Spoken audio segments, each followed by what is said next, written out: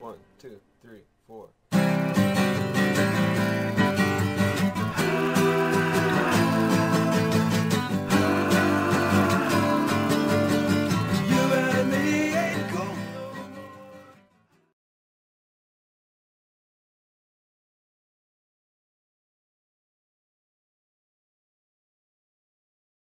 Edmund Cartwright was born on April 24th, 1743 in Nottinghamshire. He was the son of a landowner. He went to school at Oxford University and began a career in the church, eventually leaving to seek other aspirations to become an inventor. In 1784, Cartwright visited Richard Arkwright's cotton spinning mills in Derbyshire, and was inspired to construct a similar machine for weaving. He was criticized by many who thought that such a complicated procedure would be impossible to automate. Cartwright ignored these comments, and with complete inexperience in the field, he began work. The first power loom, patented in 1785, was completely crude, but improvements were made in later versions. Cartwright then established a factory in Doncaster for his looms, but his inexperience of industry and commerce meant that the factory never became much more than a testing site for new inventions.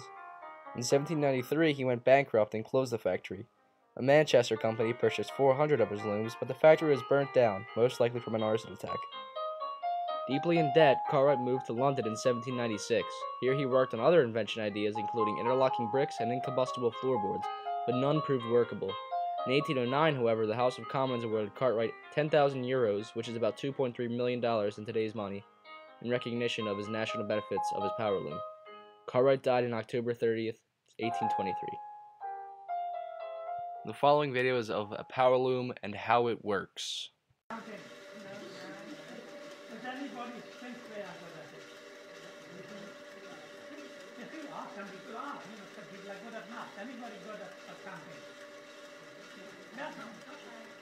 No? Okay, not bad. I like not bad. Okay, let's say that all of us are good counters then, because now what we're going to do is to get you counting how many threads I'm going to put in this clock today. The way you're going to do it is count how many times that shuffle goes across the loom, okay? It goes from this side to that side, that's one, it comes back two, and so on. I'll stop, then I make a big block like that one, and ask you how many threads I put in. Okay? So, 1, 2, 3, 4, and so on. You don't even have to look at the loom, you can shut your eyes because you're going to listen 1, 2, and so on. Are you ready? Did I go fast? Yes. Well, you've got no excuse, there's plenty of you, it's only under me. Okay? Are you ready? There we go. Oh yes, I should say, if you get it wrong, you'll have to chip in and buy it. Because I don't want to stand it wrong. Because you've fucked it up, haven't you? No, it's only £70 anyway, it's okay. Are you ready?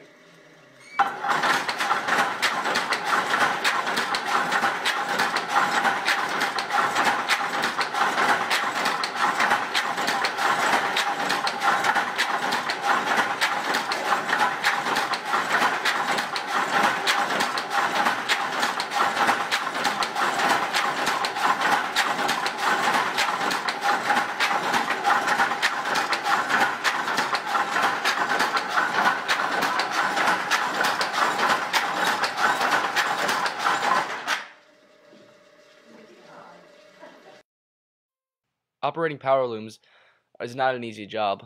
Operation of weaving in a textile mill is undertaken by a specially trained operator known as a weaver. Weavers are expected to uphold high industry standards and are tasked with monitoring anywhere from 10 to as many as 30 separate looms at any one time. During their operating shift, weavers will first utilize a wax pencil to sign their initials onto the cloth or to mark a shift change, and then walk along the cloth or the front side of the looms that they tend, gently touching the fabric as it comes from the reed.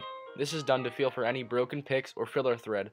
Should broken picks be detected, the weaver will first disable the machine and then undertake to correct the error, typically by replacing the bobbin or filler thread in as many times as possible. They are trained that ideally no machine should stop working for more than 1 minute, with faster turnaround times being preferred. When operated by a skilled and attentive weaver, looms are not dangerous by themselves. However, there are a number of inherent dangers in the machines, which inattentive or poorly trained weavers can fall victim to. The most obvious is the moving reed. the frames which hold the heddles, or the pinch or sand roll utilized to keep the cloth tight as it passes over the front of the machine and onto the doff roll.